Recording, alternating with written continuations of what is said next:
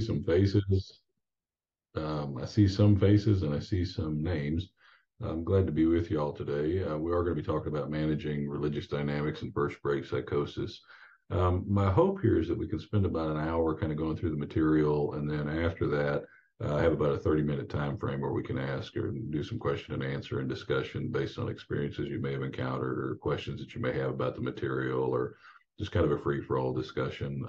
I do have the chat block open, so if you do want to type questions as we go, I'll try to answer those in real time. If I can't answer them in real time, we'll attach them to the end. So if that works for everybody, we'll go ahead and get started. And as other people come in, I'm sure they can catch up with us. So, like Joni said, I am the chaplain for Eastern State Hospital. I've been here for about almost 11 years now. I've been working with psychiatric patients in an inpatient setting. It's kind of interesting. My first job outside of graduate school was at a homeless shelter in inner city New Orleans. I worked for a place called the Brantley Center. And what I didn't realize at the time was about, I think statistically at that time, about 68% of all the homeless people that I was working with had some degree of mental illness they were living with. New Orleans was a little bit different because they didn't have the kind of the social support of a major hospital like Eastern State, like our region. So we kind of have like a social triangle here where people go between like jail, the homeless shelter system, and the hospital system. There, a lot of people depended on the homeless shelter system because the hospital system wasn't there. And at the time, I didn't have a whole lot of clinical training. And I was dealing a lot with mental illness. I was straight out of seminary, straight out of graduate school. And out of 91 semester hours of graduate level training, I had one pastoral counseling class, and we didn't talk about SPMI at all. And so I realized I was dealing with people who had, behavior that I wasn't familiar with, that I didn't understand. And it's taken me a long time over the years to be able to understand and spot what some of that behavior actually is and be able to sort through it. And so hopefully I can give you some of that knowledge as we go through today. And hopefully my slide advances. There we go. So kind of what we're going to cover today, first of all, I want you to have at the end of our time a basic understanding of what spiritual development actually looks like, not only in people that have SPMI, but also people who are, spiritually, for lack of a better term, healthy. And also look at the distinctions between healthy faith and religious pathology, because I think that's really hard for a lot of clinicians is to say, okay, when I'm looking at a person's faith activity, is what I'm seeing healthy or is it destructive in nature? And so I'm going to try to give you some guidelines in terms of how to assess that. I also want you to have some knowledge related to the types of religious delusions you might see, types of delusions in general you're going to see. Where does the substance of religious delusion come from? And then treatment considerations when you're addressing religious delusions. Also want you to have some type of basic knowledge related to interventions, practical strategies, as opposed, as it applies to engaging people who have symptoms of religious delusion. Now, all that being said, it's taken me a long time to kind of cultivate the work that I've done and kind of come to some degree of understanding. I will tell you some of the stuff that I'm presenting. I'm trying to present evidence-based as much as possible, but there's also a fair amount of anecdotal information that I'm presenting as well that there's just not simply an evidence-based for. So I'll try to tease that out as we go. I do want to begin our discussion with a certain, I think, respect that the topic needs. I think when you're looking at religion and spirituality, particularly when you're looking at it from a clinical perspective, I think you have to be very careful not to just turn it into a clinical thing, because spirituality and religion is a very personal thing to people. And even though we're looking at it from a clinical perspective, I don't want to relegate it to just a psychological process. I want us to look at it as something that can be beneficial, but in the context of SPMI, sometimes it can also be destructive. But it's a big part of who a person is. And I think to relegate it too much to just the clinical aspect kind of takes away some of the power of it. So I just want to give the topic the adequate respect I think that it deserves. So spirituality versus religion, the jumping off point here is a lot of people don't realize or they don't make the association that religion and spirituality are two different things, particularly like in the context of working with somebody in a clinical environment. For me as a psychiatric chaplain and a pastoral counselor, when I sit down with somebody, I don't really care what they believe. My job in the hospital context is different from like a church pastor that would maybe stand up in the pulpit and preach or offer spiritual resources. My role is to say, okay, what does this person already have? And are they using it in a healthy way, number one? And if they're not using it in a healthy way, how can I assist them in using what they have in a healthy way to move towards healing and wholeness? And for me, the discussion leans a lot more towards the spiritual than the religious. And I'm going to tease out the two here now. Through the course of my career and reading, this is the best definition of spirituality that I've actually encountered. It's from the Indian Journal of Psychiatric Medicine from 2008, and this guy named Verghese wrote it.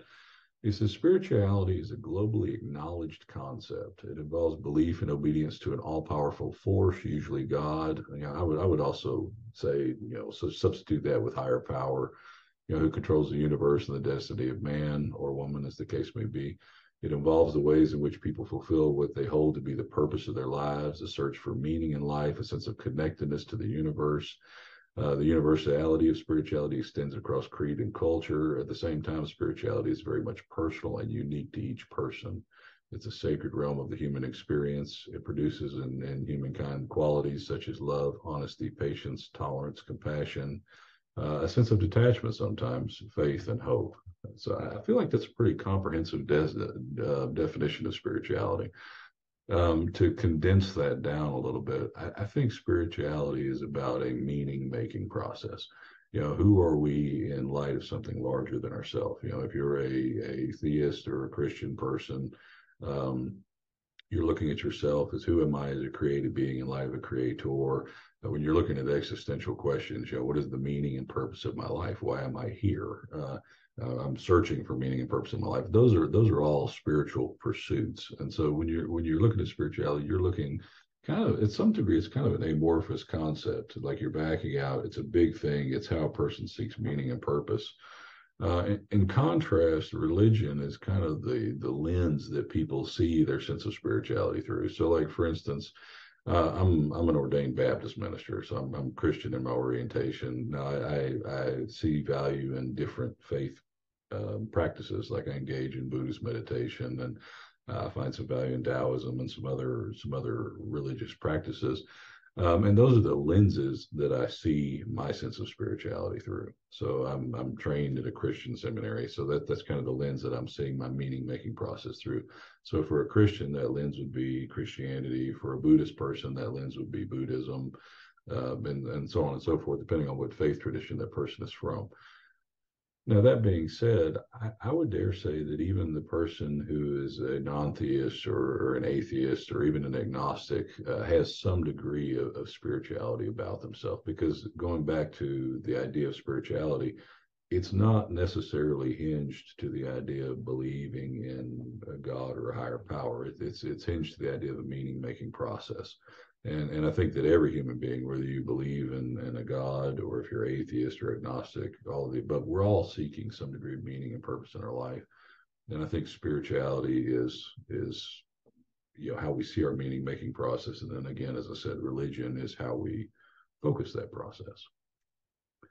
I think patience, I've seen people that identify as spiritual but not religious. I've seen people that I would characterize as religious and not spiritual. If you look at the qualities of a healthy faith, a healthy connection between spirituality and religion, there's an element of congruence in there. Like when that person is talking about their belief systems and you're watching their actions and practice, there's an element of where they're lining up. I mean, I think you can see, not at all not trying to go into the political realm, but if you look at public spheres and like ministers in the public sphere, religious people in the public sphere, sometimes you can see in those people, there's a difference between what they're saying and what they're doing. And that to me is indicative of an unhealthy faith or spiritual engagement. Now, the people that you see where their life matches up with what they're saying and what they're doing matches what they're saying, there's a congruence there that suggests to me that they have a healthy spiritual engagement. So jumping off, looking at spiritual and religious pathology, one of the big hallmarks of spiritual or religious pathology is incongruence. And you see that a lot with the SPMI population. For those of you that may not be familiar with that, SPMI is significant persistent mental illness. Barnum and Lomax kind of line out some of the benefits of healthy religious practice. And I think when you look at religion from a clinical perspective, there's been years, like from Freud and Albert Ellis and onward, where religion and psychology, psychiatry have kind of been at odds with one another. Freud, I think he called it the opiate of the masses. Albert Ellis, he didn't have a very good thought on religious practice. But the reality is, if you look at actually the evidence-based research, religious participation helps people with self-regulation, attachment, connectedness, emotional comfort, meaning, and again, just engaging spiritual resources in their meaning-making process. So it has a healthy place when it's done in a manner or engaged in a manner that's not pathological or destructive. Benefits of religious involvement. This is a quote by Harold Koenig. It pretty well states the same thing. The person has lower rates of depression, faster recovery, lower rates of suicide. That's one of the big benefits of religious practice. And again, I think that varies from religion to religion, but religious practice is a huge protective factor against suicide. And I think suicide is a huge factor among those living with SPMI. And so I think it can be a very, very helpful protective factor. It's a helpful factor when you look at substance abuse, lower rates of alcohol and drug use, because like if you look at NA and AA, those are all higher power-based programs. There's an element of spirituality in those.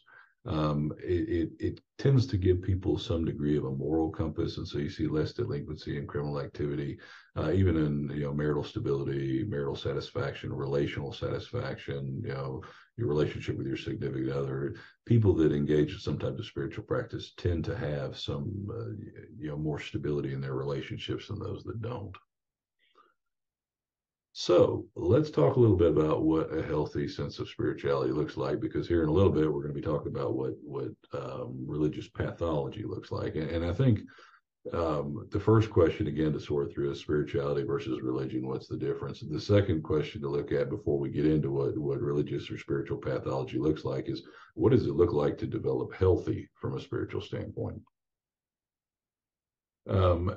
And to kind of go through that, I'm going to engage a guy named James Fowler. James Fowler came up with this book, and I think he wrote it in 1981. And he came up with these 6 stages of faith. And he initially attached it to Erik Erikson's model on human development. And I'm sure there are people in this audience that are cringing when you hear me say Erik Erikson. I do talks for nursing students pretty often, and whenever I ask them who Erik Erikson is, they all kind of cringe and want to crawl under the table. But Erikson, I found, for me, that's the human development model that I use, and Fowler saw the value in it too, and so he attached his stages of faith to Erikson's model. And these are the stages of faith. Yeah, I was right. 1981 was when Fowler wrote his book, and it's appropriately entitled Stages of Faith. When you go through the stages of faith, the first stage is, and I'm not going to use his verbiage because it's kind of fancy. I'm going to kind of translate it into what it really means. Stage 1, if you're looking at it like from a Christian perspective, is that person is wandering around. They're trying to find something that they believe in. They know there's something larger than themselves, but they don't know what it is. Stage 2 is kind of like this. It's where I would say where you see people have conversion experiences. The challenge with stage 2, and Fowler kind of relegates stage 2 to more like a childlike belief system. It's very concrete and very literal in nature. There's not a lot of room for metaphor. There's not a lot of room for abstract thought, and it's very just concrete and literal. And then stage 3, he calls it synthetic conventional. I call this, I cook for the potluck and I teach Sunday school. This is a person that's actively engaged in a church community or faith community or some group. They're participating, they're learning about their faith and dimensions of that faith, and they're growing to some degree. Now, when you get to 4, 5, and 6 is where things start to get a little bit real. And one of the challenges here is when you get into stage 4, usually most people don't engage in stage 4 of their own volition. Usually stage 4 happens when somebody goes through some type of tragic event. And when they have that tragic event happen in their life, whether it's a divorce, the loss of a job, the loss of a parent or a loved one, God forbid, the loss of a child, something tragic happens in their life, but it's something tragic that happens to the degree that their sense of faith and spirituality is not developed enough to handle. And so when a person hits stage 4, there's another guy named Robert Gulick, who's a pastoral theologian. He calls that stage the wall. And he basically says, you can't go over it, around it, or under it. You have to go through it. And so it becomes an integrative process. And what makes that stage 4 important is that in that space, you start to see this dialectical kind of dynamic happening. Because before in stage 3, you have a person like say for instance they believe in the Bible, they read the Bible, they said the Bible says this about my life, so this is the way it is, period, end, full stop. In stage 4, there's an element of questioning that starts to happen because the person's faith is not adequately developed to be able to address the tragedy they've experienced, and so they start asking difficult questions of their faith. And so instead of having this one-way dialogue, a two-way dialogue engages. And so it's almost like a cognitive behavioral therapy process where you're thinking about how you're feeling and you're feeling about how you think. And so it becomes an integrative process. And that's what Gulick means when he says you have to go through the wall. You have to integrate the material. And in the process of integrating the material, your faith grows.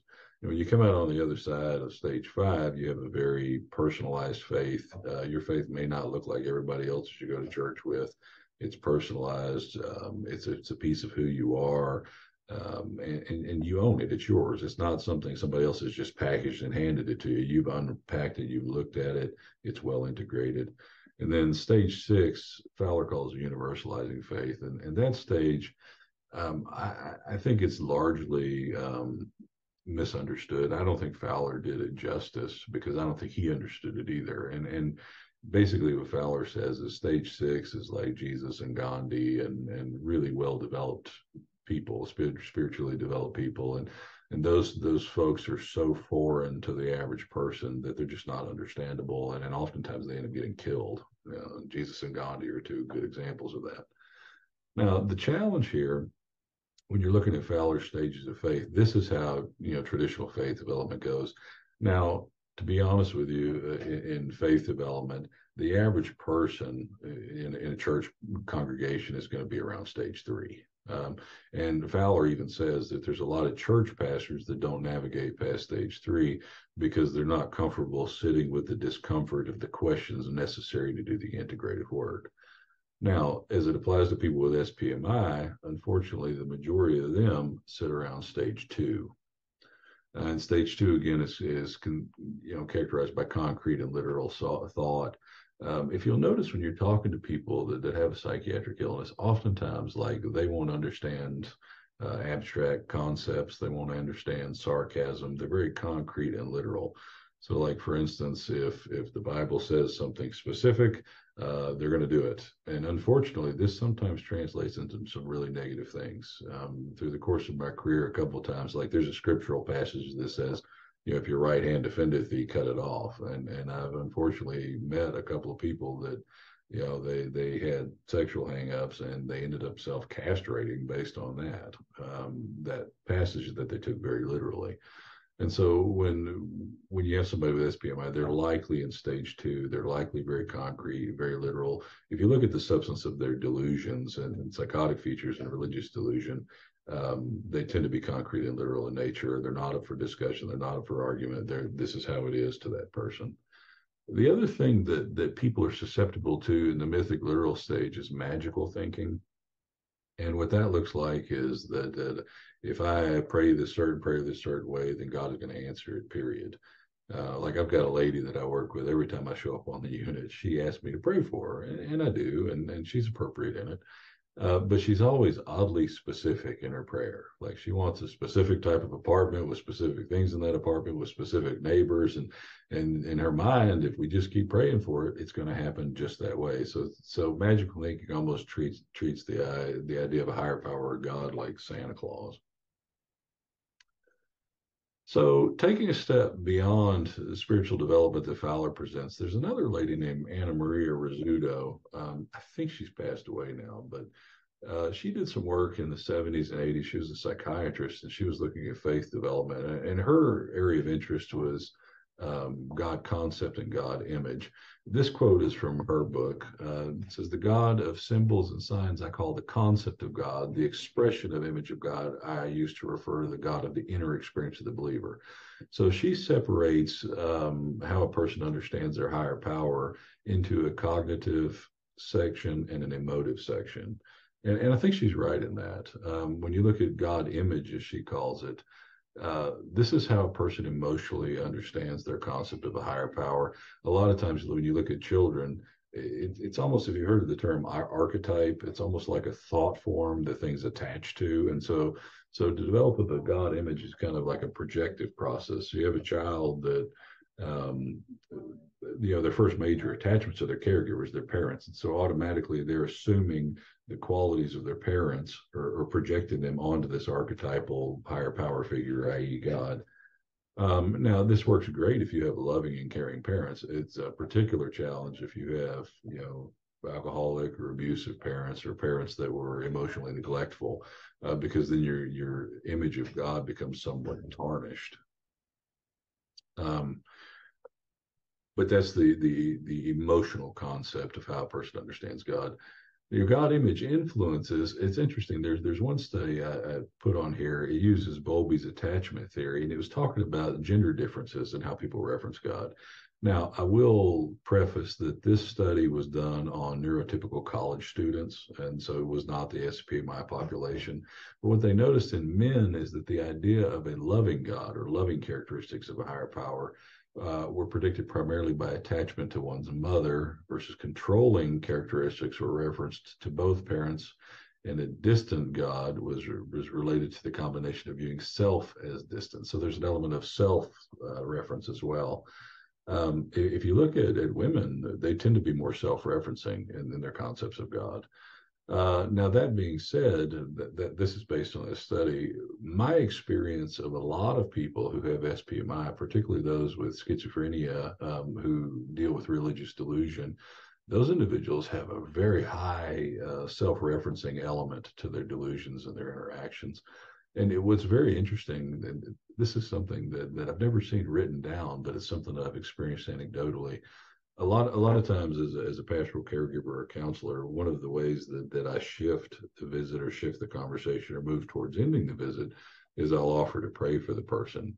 99.9% of the time, if you hand me somebody who has schizophrenia with religious delusion, they will either decline the prayer or they will divert the conversation to avoid the prayer. And it's interesting. I think that has something to do with them being self-referenced in nature in terms of how they're seeing higher power in God. I don't have a great answer for that, but it's just something that I see anecdotally go on. So God concept formation, on the other hand, is how a person intellectually understands God. This is the stuff you learn from reading, from Sunday school, from what you've been taught by your parents, in terms of your intellectual functioning. And if you look at, spiritual formation in general, the goal is to have congruence. It should be your God image and your God concept should line up. A good example of where you'll see incongruence be problematic is, for instance, somebody who's in an AA or an NA program. All of the A programs use the idea of a higher power and the idea that you're powerless against your addiction, et cetera, and that you're leaning on this idea of a higher power to help you.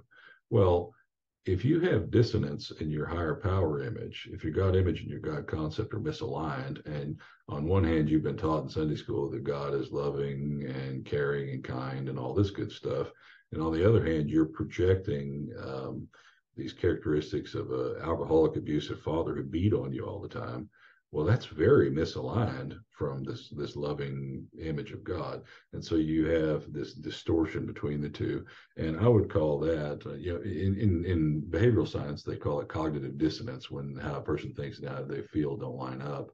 I would call that spiritual distress in working with people with religious dynamics and issues.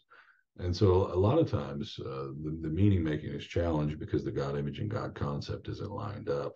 And I do see this concept with individuals with SPMI as well. Other common sources of spiritual distress in people, and a lot of times you'll see these in the context of not just religious delusion, but also religious preoccupation, is like this over scrupulosity. Like it's okay to feel guilt. I think guilt has a purpose in life because it causes us to reestablish relationships and apologize and things like that. But there are some people that become overly apologetic, overly scrupulous to the point where it moves from guilt into shame, and then that becomes very destructive. Frustrations related to recovery.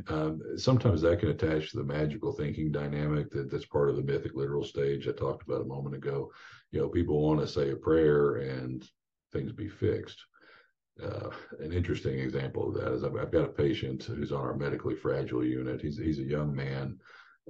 He had a drug overdose. He was a pretty religious person prior to, but he also had a substance abuse problem, and he had a drug overdose and had a major stroke from it. And so he's got some significant neurocognitive decline. He's got a lot of physical decline. He can't walk and that sort of thing.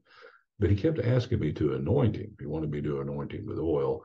And I was hesitant to do that because at one point we had another patient that was somewhat religiously preoccupied, and she prayed for the guy and she prayed for his healing, and he was believing that he was healed because of his magical thinking.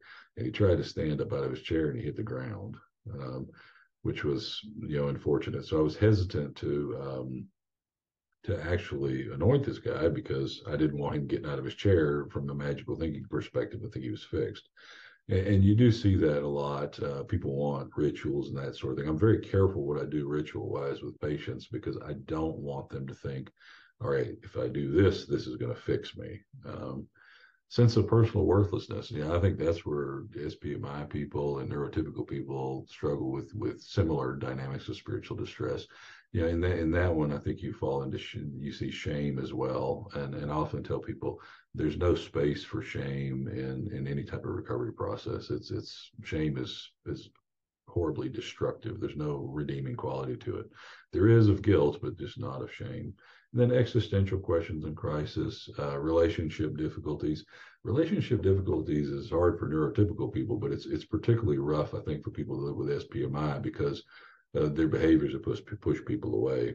We do visitation here at the hospital, and I would say that probably less than 10% of our people get some type of visitor coming to see them for visitation. So that is a source of anxiety and distress for people. So why does all this matter? Again, just like us, as neurotypical people, we're trying to answer the existential questions of life. Well, a psychiatric patient, people living with SPMI are doing the same thing. Some challenges that people living with SPMI faced. Church stereotypes. If you look at people that have SPMI, even if they are appropriate in terms of their religious participation and that sort of thing, they always have lower instances of like congregational involvement. And a lot of it is because congregations don't understand them. They've had bad experience with with congregations. As I said in the beginning, the majority of pastors, like my seminary training prior to my clinical training, I had one pastoral counseling class. And so people are not being taught in the process of their development as ministers what SPMI looks like and how to navigate it. And so in the absence of that knowledge, the people that come to their congregations with SPMI tend to be marginalized. There's the self-esteem, personal worth. Again, that ties back into shame and the shame dynamics. For some people, there's an inability to see value in religion and spirituality. And anecdotally, I see that attached to shame a lot. Sometimes people's, like one end of the spectrum will be over scrupulosity. The other end of the spectrum will be just throwing religion out altogether. It doesn't have any value. And sometimes that's an attempt to avoid the shame that people incur engaging in religious activity. And then past participation in toxic or pathological religious environments. So this chart is pretty important. One of my colleagues and I, he and I work together to do spirituality groups and do a lot of programming together. And we worked together for a while trying to figure out how do you really tease out what's the difference between healthy faith and religious pathology, because it is so close to a person. And this is the best that we've got so far. Empowering versus disempowering, connecting versus disconnecting. I mean, those are pretty obvious. At the end of the day, when you're looking at, is it a healthy faith or a sense of religious pathology? I look at two words. I look at connection and empowerment. Is it connecting to the person? Are they connecting to themselves? Are they connecting to the people around them? Are they connecting to God as they understand God? And are they getting a sense of empowerment from that and ultimately may be able to empower others as well? I think if it's connecting and empowering, it generally is a healthy spiritual practice. If it's a disconnecting and disempowering, it's generally not a healthy spiritual practice. The other piece that I look for in both religious delusion and religious preoccupation when I'm teasing out if something's pathological or not is when the person engages in the activity, is it giving them more than it's taking, or is it taking away more than it's giving them? Because if it's taking away more than it's giving them, it's destructive. Because a healthy sense of spiritual practice gives a person more than the emotional expenditure of participating in the practice. Like for instance, when a person prays, or they're participating in a worship session, yes, there's an emotional expenditure in that process, but the emotional return is very high as well. And so on a healthy spiritual practice, generally the emotional return is higher than the emotional output to participate. So again, the role of spiritual care, as I said at the beginning, I don't care what a person believes when I talk to them. I'm interested in, what religion they are, or any of that is what I mean. I'm interested to say, okay, does this person have something that they can use, and how can I help them use it in a healthy way to move towards healing and wholeness? Going back to the connection empowerment, how do we help individuals living with SPMI to experience connection empowerment? Well, basic management of first episode psychosis. These are just some, jumping off points and moving parts. Everything that I read, every article that I came across said early intervention is key. When you're looking at the development of psychiatric illness, most people are developing illness 14, 16 years old into their mid 20s time frame. And a lot of times it develops subtly, sometimes it develops quickly, but these people are spending 1 to 2 years before they're receiving treatment. And the longer a person spends in that psychotic space, the more destructive it is for them, not only to their relationships, but also to their overall health. We want to engage people in holistic types of activities, that include physical activity. One of the ones that I put down here that I think is huge is supportive employment. I think when I encounter our patients here in the hospital, one of the things that's missing for them is a sense of purpose. And I think employment can ground people with that sense of purpose. I have some patients that come through, they're ready to get out of the hospital and get back at it so they can go back to work. And other people just struggle with, what do they do with their time? And so I think employment can help with that sense of purpose for a lot of people. Forming an alliance with the person, avoiding conflict, especially avoiding conflict prematurely. I think flexibility is key. I think we as clinicians often go in with a preset goal. Like I'll do that. Like when I go visit somebody, I'll get a referral from the physician or the social work team. Could you go see this person for this reason? And I'll go in there with that set purpose in mind. But I also sometimes have to go in 3 circles to actually get to the point that they want me to address with them. And so I think flexibility is important. I think a lack of flexibility can sometimes be disruptive to the process. Making stuff youth attractive, because a lot of times, again, we're looking at people between the ages of 14 into their mid 20s. Younger people are having first break psychosis, and so we need to make our interventions youth attractive. We need to focus on the entire family and the basic needs of the person. If you look at the Maslow pyramid, if we don't have housing and the basic things taken care of, how are we supposed to manage the larger things? Focusing on the entire family, recognizing that the individual is not an island unto themselves. They're part of an entire family, and recognizing the emotional strain of that this person's illness may be putting on the family. They need support, that they need guidance as well. And considering social work, again, work goals, we're cultivating self-worth, self-esteem in the individual. And I really think purpose is really important, whether that be work or some type of hobby or some type of volunteering. Some way for people to feel like they're plugging in a meaningful way is really important for, I think, a person's well-being. So after all that, what is psychosis? Well, It's a loose description of an amalgamation of psychological symptoms resulting from a loss of contact reality. Basically, that person is not seeing reality as you and I are. In their lifetime, roughly 1.5 to 3.5% of people will meet the diagnostic criteria for psychosis. First time psychosis, about 50 in 100,000 people will experience it. And incidences of schizophrenia is 15 in 100,000 people. And frankly, that when I looked at those numbers kind of surprised me. They were lower than I thought. But it does go to show, how relatively not common schizophrenia and psychotic features are. Psychosis can be used to describe delusions, hallucinations, disorganized thought, disorganized behavior, and negative symptoms.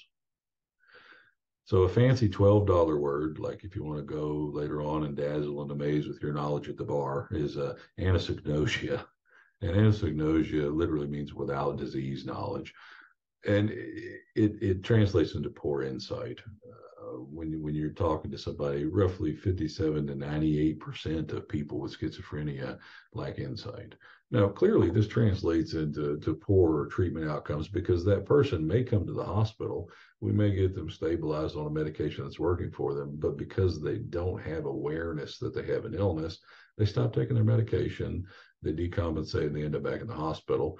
Then problematically, each time that person decompensates and they get worse, they're doing more damage to their brain, their baseline shifts. Great example of that is I have a guy on one of the units right now, and I've been taking care of him for 10 years. And unfortunately, like when he first had his first break when he was younger, he was an incredible athlete. He was being scouted by the Atlanta Braves to play baseball. I mean, he had this promising future in front of him. And then he had his first break. And when I first met him 10 years ago, he could have a conversation and he was pretty salient. And I mean, you'd see him responding, you'd see the features of his schizophrenia. But he could have clear and directed conversations when he was on his medication. Now his length of hospitalizations, because he's been in and out of the hospital so many times and he's had so many episodes of decompensation, his baseline has gotten way worse. When I ask him direct questions, he often comes up with nonsensical answers that are not based in reality.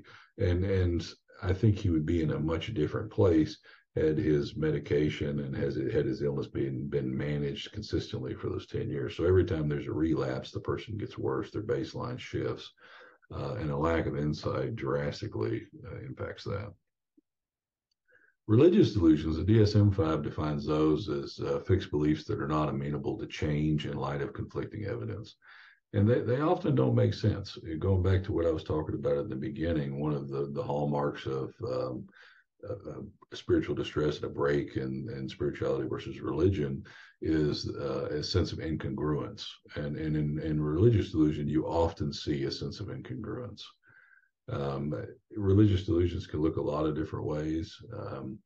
The prevalence is fairly high. In one study out of 193 participants, you had 24% of them had religious delusions. A study in Switzerland said 21% of their group had delusions. Lithuania said 64% had religious delusions. There is a direct correlation when you look at countries regarding their religiosity and their instances of religious delusion and preoccupation. For instance, like I said here, countries with higher levels of atheism have lower levels of religious delusion versus countries that have higher religiosity tends to have higher levels of religious delusion and preoccupation. I actually had a conversation a few years ago. We had a doctor who's a Russian locum tenens doctor who'd actually practiced in Russia as a psychiatrist. And he and I were talking one day, and I asked him, I said, do they have the same instance of religious preoccupation and delusion in Russia that they have here? And he said, oh, no. He did say they still had the delusions of the government's out to get me and all that stuff over there. But then I kind of looked at him and I said, well, that might not be a delusion over there. I'm not sure. But you can see, based on the religiosity of the country, higher or lower levels of religious delusion and preoccupation based on the country. Religious delusions are often associated with poor outcomes, a lot of times because there's so much conviction to religious delusions. when you see religious delusions, whether they're grandiose or persecutory in nature, which we're going to talk a little bit more about characterizations of delusions here in a minute, there almost is always this fear-based component to it, or a magical thinking component to it when you're looking at grandiose delusions. Um, and I think that goes back to the mythic literal phase and Fowler stage, where people are mostly at that stage too, that magical thinking, concrete, literal thought process. Um, and I also think it has to do, particularly in America, with what we have access to. Like if you think of the things that we have access to, like if you have a mental illness and you wake up in the middle of the night and you're watching cable access television, the religious material that you have access to is often very fear-based in nature. The hellfire and brimstone type prophecy stuff, which people get pulled into because it's fear-based. Or you got Peter Popoff and his miracle spring water, which caters to the magical thinking. And so a lot of the religious material that's available, like on public access television, is very destructive to people that have SPMI. It feeds right into the delusions and the destructive thought processes. And again, lack of awareness leads to poor outcomes. When you look at religious delusions, higher recorded positive and negative symptoms on scale, lower global assessment functioning. People who have religious delusions and religious preoccupation will often wait longer to seek treatment or re-engage treatment. Sometimes because, God told me not to take medicine, the delusion becomes a part of not wanting to participate in treatment, or they just simply don't see a problem. They see their symptomology as components of their faith process, which is a pretty problematic thing in psychiatric care. I see it less with people with schizophrenia, where I really see a lot of people confuse their spirituality and their emotional health are people that have bipolar disorder, particularly when they get into mania and hypomania. They often experience this sense of euphoria. And a lot of people, especially if they have a religious background, when they feel that sense of euphoria, they'll experience that as some type of deep connection with God or the holy or the divine or whatnot. And this is problematic for that person when they get put on mood stabilizers and their baseline goes back to that like of a neurotypical person. Because I've had dozens of conversations with people who had bipolar 1 and had manic features, and then they got put on mood stabilizers, they leveled out, and they were tremendously sad because suddenly they didn't feel like they were connected to God anymore because they didn't experience that euphoria. And so in that way, they're confusing their sense of spirituality with the manifestations of their illness. People with religious delusion tend to experience the need for more medication or prescribe more medication. And again, the conviction of the religious delusions tends to be higher of other delusions, making it more challenging to treat. So where do the delusions come from? I alluded earlier, what do we have access to religiously in terms of programming on television? I think that impacts it. A person can't have a delusion of something if they weren't exposed to it.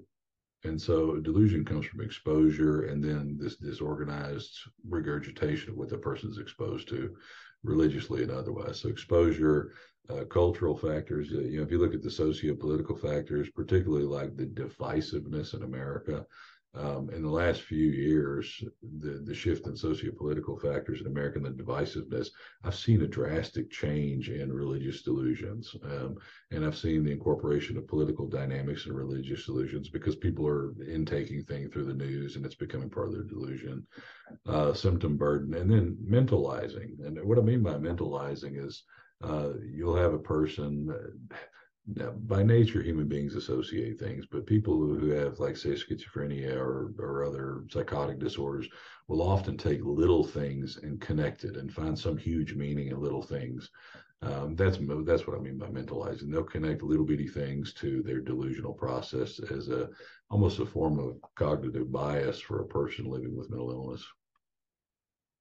Basic types of delusions. Persecutory is pretty obvious. Somebody's out to get me. Referential example of that, I've got a lady who was in one of my groups the other day, and we were doing introductions. We usually do a little icebreaker and ask people to give like their favorite ice cream or something in their name. And in the icebreaker, when the lady gave me her name, she said her last name was Zuckerberg. Well, her referential delusion was that she's married to Mark Zuckerberg, the guy who founded Facebook. And then that's kind of a firm, fixed belief she has. What's interesting is that delusion is kind of off to itself. When we go into spirituality groups or she participates in chapel, she has a very healthy level of religious functioning. And so sometimes delusions can be kind of compartmentalized. Or somebody can have like that referential delusion that doesn't impact her spiritual practices, or somebody can have a religious or spiritual delusion, but then it doesn't impact other areas of their life. It just stays there. Now, that doesn't mean that's everybody, but it's possible.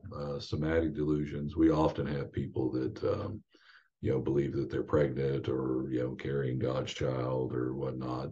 And then religious and grandiose delusions, obviously, those are pretty obvious what they are. And I see sometimes also mixed feature delusions, particularly with religious delusions. I'll see a mixture of grandiosity and persecutory delusions a lot. We had a lady who came through here a while back who told me that she was God's wife and she didn't need a chaplain for obvious reasons. But it was strange that, going back to the idea of incongruence, she had this grandiosity that she was God's wife, but from a persecutory standpoint, she thought all the nurses were out to get her. Well, if you're looking at it from a logical standpoint, in a congruent standpoint, you'd say, well, if you're God's wife, you shouldn't have anything to worry about, right? The nurses are okay. They're not going to bother you if God's your husband.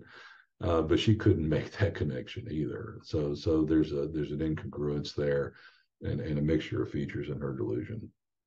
I knew we were making some headway with her one day when I walked on the unit, though, and she actually asked me to pray for her for something. I think that raises a good point, because when somebody starts on their medication, and I think you could see this outpatient with first break psychosis, or you can see it inpatient when a person's going back to their baseline. You'll see the medication start to work. In that case, she was asking me to pray for her, and so the medication seems like it started to work. She's coming out of the psychosis.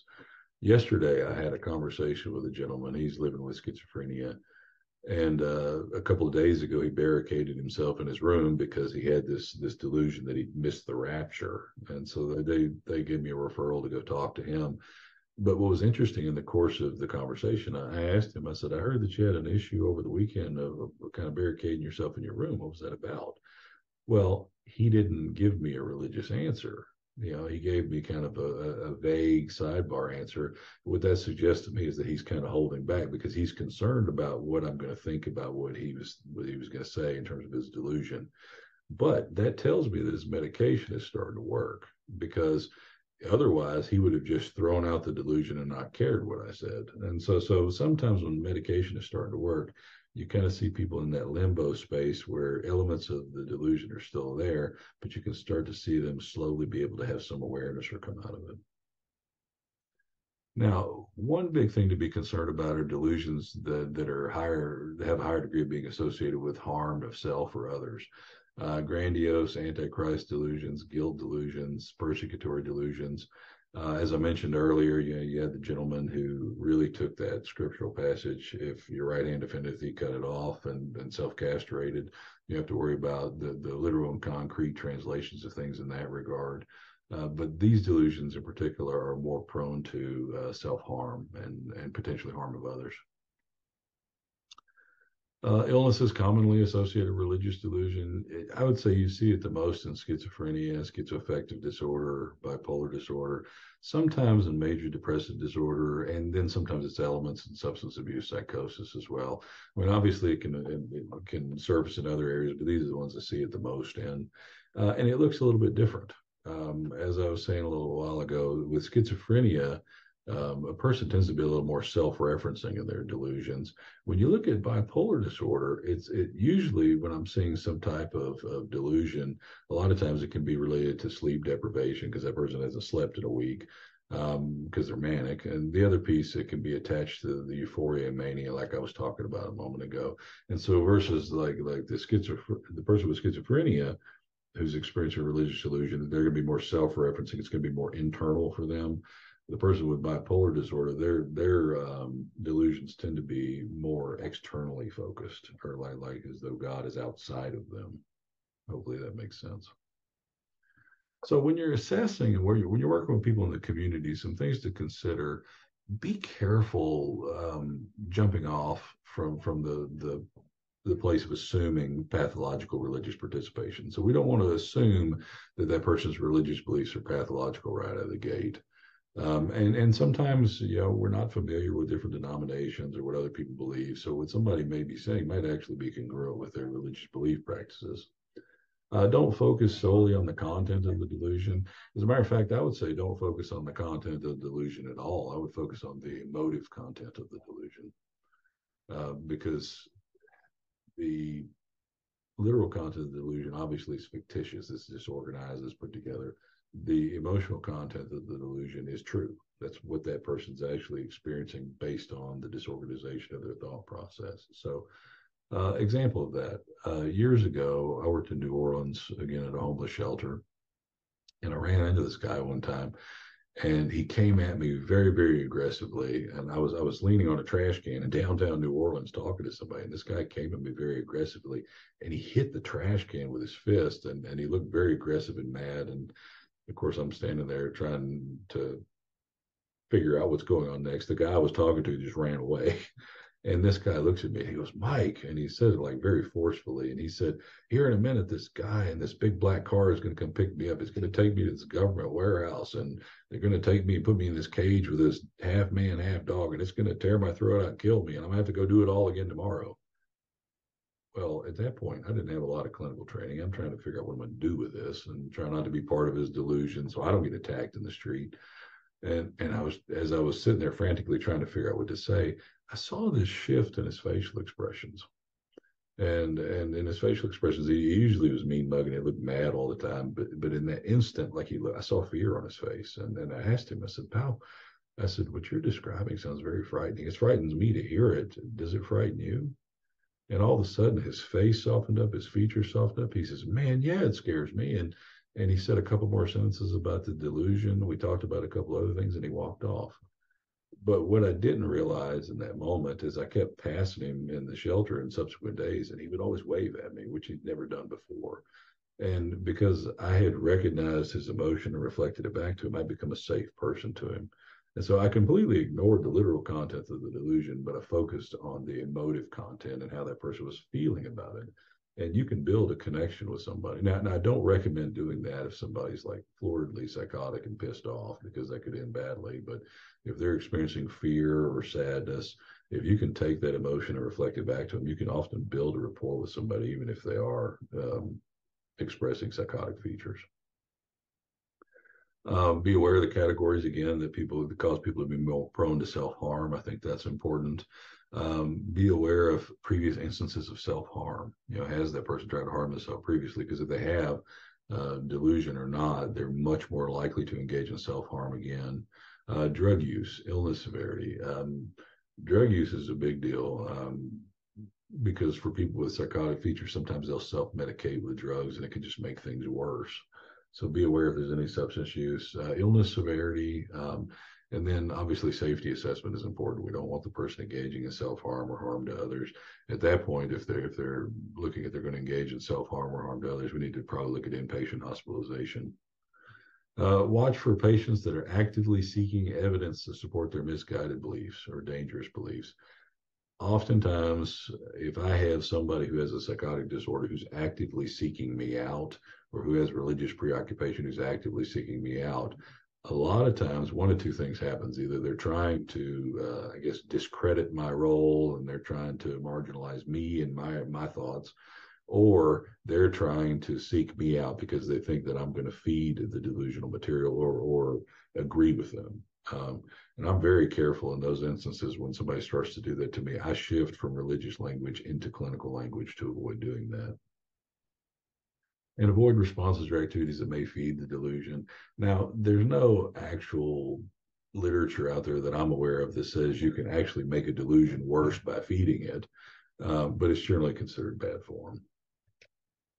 And again, listen to the emotional content of what the person says rather than the literal content. Kind of align with the person. What you're sharing sounds frightening. Is it frightening to you? Focus on rapport building. Other ways you can do that. An example, I had a young lady I was working with. I was supposed to have a group and nobody showed up for the group, but she came into the room and she said, Mike, she said, I'm being discharged tomorrow, but I'm still having things that I'm seeing and hearing. And what was fortunate about this young lady, she had some awareness. She didn't have anosognosia. Unfortunately, she also had a bit of a substance abuse problem in addition to having schizoaffective disorder. And I said, well, come in, sit down, let's talk. And she said, Mike, she said, I'm being discharged. I'm still seeing things. I don't know what to do. And I said, well, I said, have you ever thought about challenging what you're seeing and hearing with somebody you trust? And she said, what do you mean? I said, well, I said, do you trust me? And she says, yeah. I said, okay, well, tell me what you're seeing right now.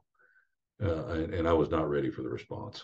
She looked at me. She says, "There's a demon eating your face right now," and I was kind of taken aback by that. Like I said, I wasn't ready for that response.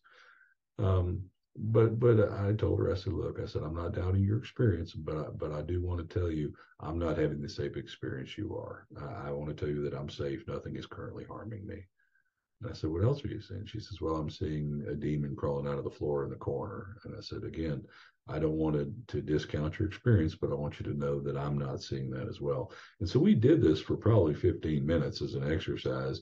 And it was kind of an emotionally tasking exercise. And so we're sitting there for a few seconds of silence, just she and I in this room. And somebody left one of the doors open and the alarm went off. And I saw her eyes pop up and I looked at her and said, no, I hear that too. and but those are ways to build rapport with somebody. You're not feeding the delusion. You're aligning yourself with the person and you're assisting them and trying to come up with positive coping strategies. In her case, to manage her delusion. But that's a rapport building is huge. Don't try to talk the person out of the delusion. I see some of our staff try to do that. I'm like, oh, that's what medicine's for. In the 11 years I've worked here, I've never successfully talked anybody out of a delusion, and I've never seen anybody talked out of a delusion. The only thing I've seen to get people out of delusion is medication. Again, validate the person's experience, but be clear of your own experience as well. If you can become a safe person to the individual, and make no mistake about it, a person who's experiencing psychotic features, even if they're in that space, they're still trying to gauge whether or not the people around them are safe. I mean, that's something we do naturally as people. We're trying to keep ourselves safe. And a person with psychotic features is doing that as well. If you can be a safe person, if you can build rapport, if you can recognize that person's emotion and reflect it back to them, you're going to be in a position where you're much more likely to come alongside with that person to be able to help them and to get them to participate in therapeutic activities. A huge one, and man, I beat this to death in our hospital orientation with our new hires, is engaging. When you have good rapport with somebody, you can engage in power with activities versus power over activities. It's very tempting as a caregiver, especially when you get frustrated and you see a person and they're not agreeing with you. You clearly see what's wrong and you can't get them to break through on it. It's very, very frustrating. And the temptation is to get into a power struggle. But what I would suggest to you is, and I'm just going to say this out loud because of how stupid it sounds. What does this say about you if you feel the need to get into a power struggle with a psychiatric patient or a person living with an SP, SPMI? Usually this says more about us than it does about the person. So don't get into power struggles. Nobody wins that, and nothing kills rapport faster than a power struggle. So I can't overemphasize the importance of rapport. So looking at all this, it's tempting to throw the baby out with the bathwater and say, well, if a person's got psychotic features, if they're schizophrenic, if they have bipolar disorder, schizoaffective disorder, we need to avoid religious stuff. That's not true. Religion and spirituality are helpful for people who have delusions. One study here, 115 patients who are outpatient with psychosis, 71% of them used positive coping as opposed to 14% that engage in negative coping. And so it can be a positive thing. In another study, 45% of the patients experiencing delusional content use spirituality. It decreased the level of maladjusted behaviors that they engaged in. They had fewer hospitalizations. And again, a big one, particularly when that person has delusions that are known for being, more indicative of suicide and self-harm, it's a factor that protects against that. In India, one study, they looked at religious practice as a predictive factor at 2 years and found it to be having some efficacy. Among Vietnam veterans, religiosity had showed decreased hospitalizations. It was a protective factor against substance abuse and a protective factor against psychiatric disorders. So that's a group of veterans who And so even though religion and spirituality can surface as pathological and destructive, it can also be very, very healthy in a person's life. Going back to the beginning of the presentation, what Pargament and Lomax were saying, it can give them a sense of grounding, a sense of connection, a sense of being able to make meaning of their world. And even though they're experiencing delusions, if they can use their spirituality and religion in a healthy way to make meaning or understand their illness, etc., it can be a very positive and beneficial thing. So, a couple of pitfalls that I see for clinicians. This is particularly true trying to manage religious dynamics and psychosis. Like I've worked with several people that were like psychologists, that they themselves were spiritual or religious people. One of the challenges, unless you've actually been trained to look at religious and spiritual dynamics from a clinical perspective, is falling into religious bias. So where the person may have clinical training in the field of psychology, they're coming at the religious or spiritual from their own faith perspective. And that leads to a lot of blind spots. It leads potentially to the pathologization of legitimate religious practices. And then it can also lead to some conflict sometimes, because you'll have people, they'll believe one thing and the patient will be presenting another, and it'll create a source of conflict. And it's a pitfall for clinicians trying to manage religious dynamics from their own faith perspective, because just because you understand the behavioral sciences from a faith perspective doesn't mean that you necessarily have the acumen to deal with the spiritual and religious from a faith perspective. So I would caution before you get too deeply in that to avoid some of these pitfalls. The other thing that you get, like if you have a psychologist or a social worker that's trying to deal with religious issues, is the issue of perception of authority. So, as a clergy person, one of the dynamics of clergy and being an ordained clergy person is that person sees you as God's representative or whatever. There's a unique power dynamic that exists with that doesn't exist with other disciplines. And so sometimes a patient may not see you as the authority on the matter, and if you push on that, that can cause decrease in rapport and unhealthy interactions. When is it time to elicit the help of a spiritual care professional? So by spiritual care professional, I would mean somebody who is maybe a board certified chaplain or a licensed pastoral counselor. Both groups of people have had integrative training. They understand the behavioral sciences, and they understand the clinical dynamics of religion and spirituality. If you need any clarification regarding the patient's religious background, I've often had that. Like I'll let a patient come through our admissions process, and the QMHP will say, well, patient is presenting with religious delusion. Well, if you go back and you look at the person's faith perspective, they're Pentecostal and they believe in gifts of the Spirit. And to a person who's not aware of that and what gifts of the Spirit are, it does look like religious delusion. And so sometimes clarification is needed when you're trying to figure out, is this congruent with the person's stated faith perspective or not? Whenever there's a possibility of bias in terms of religious practice, a spiritual care professional can help.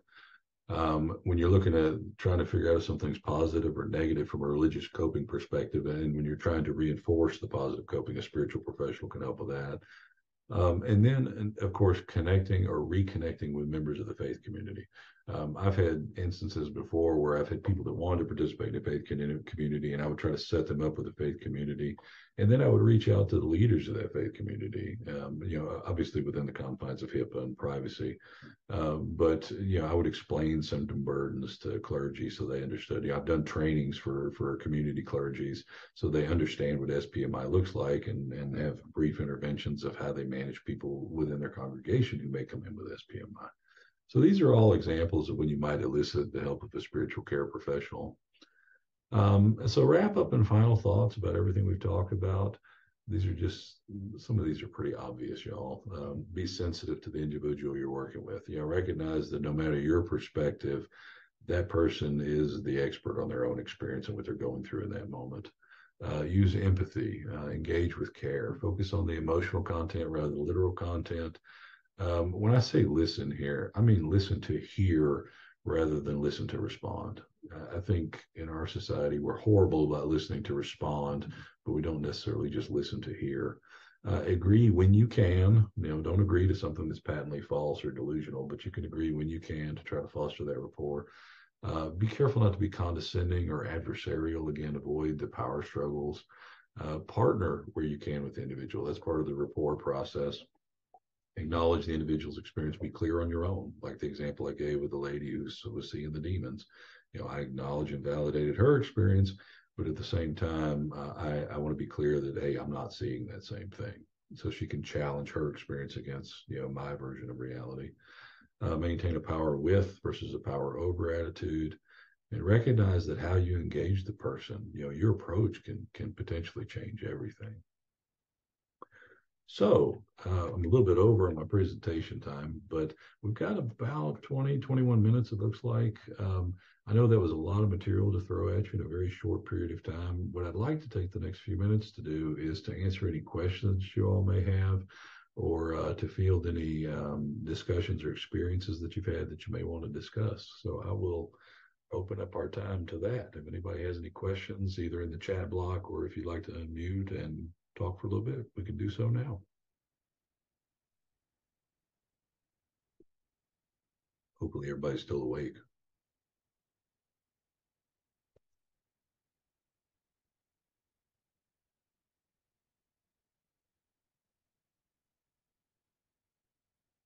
This is the anxiety producing part of a presentation when you're looking at boxes and names and wondering if everybody's still there and has questions.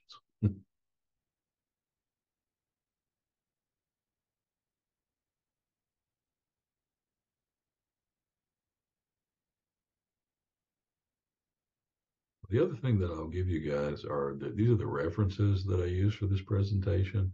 I'm glad to provide you with the slideshow and the list of references if you're interested in further reading, or if I can be a resource to you down the road, you're welcome to reach out to me. This is my information. That's my office number. That is my email address as well. So if you email me directly, I can send you the slides directly. I think that Joni, I'm also going to email her the slides here in a little bit. And I've emailed them to a couple people, but I'll make the slides available. You can have them, do whatever you want to with them. And again, if I could be a resource, I'm glad to be however I can.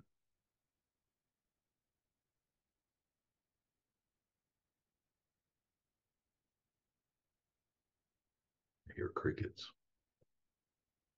While we're waiting for those questions and comments to roll in, I'm gonna chime in with a few of our closing housekeeping items, if that's okay with everyone.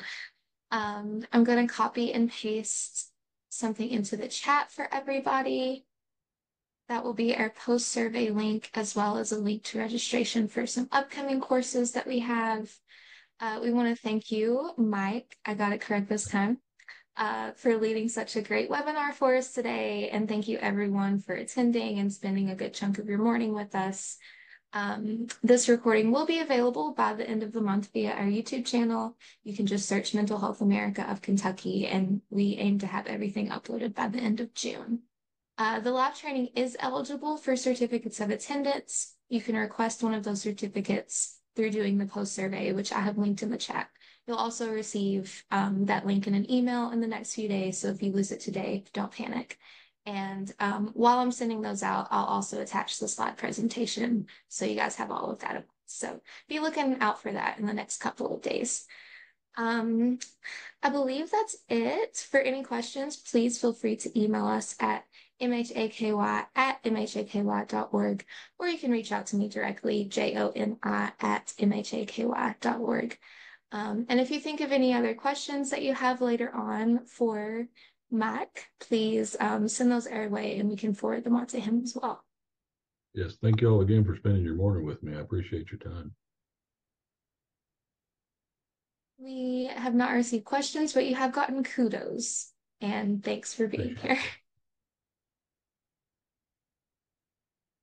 All right. Well, that's all my contact information. If you think of questions down the road, please do reach out.